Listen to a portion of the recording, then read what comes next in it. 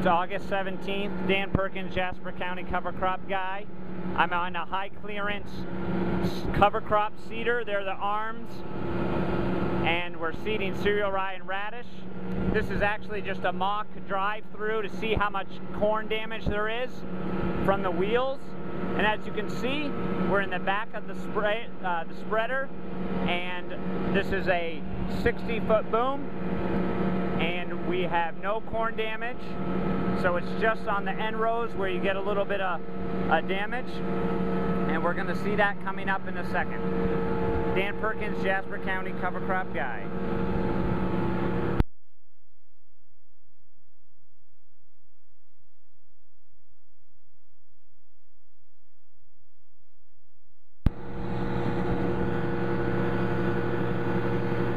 Here's a viewpoint from the looking forward. You can't really see the wheel. It's right below me. It's got a shield so that the ears don't get knocked off. And there's no knockdown of corn, no snapping.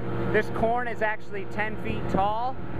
I was down in it. It's a Pioneer variety, and that tends to be taller.